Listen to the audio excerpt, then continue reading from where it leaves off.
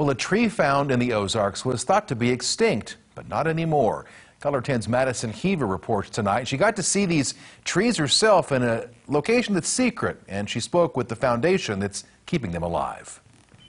This is the Ozark Chinquapin, a tree thought to be extinct after a fungal disease wiped a lot of them out, but it's now resurfacing in the Ozarks. Part of the reason why people thought they'd become extinct is they couldn't find them. Tim Smith is with the Ozark Chinquapin Foundation, a foundation dedicated to preserving these trees. So if you look at the leaf, it's kind of a long, slender leaf, nice bristle tips that come out. These are the seed pods on the Ozark Chinquapin. The tree is more than just your average tree in the Ozarks. It can provide a lot of food for wildlife. What's so special about the Ozark Chinquapin is it has a very high food source.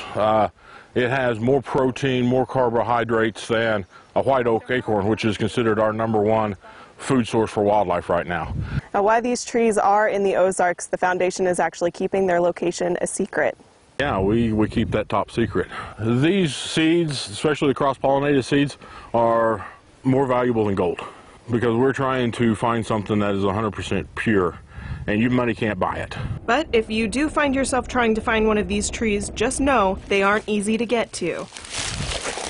The Ozark Chinquapin Foundation is trying to reintroduce a pure chinquapin to the Ozarks without any trace of the fungal disease that killed many years ago. Why do we do this?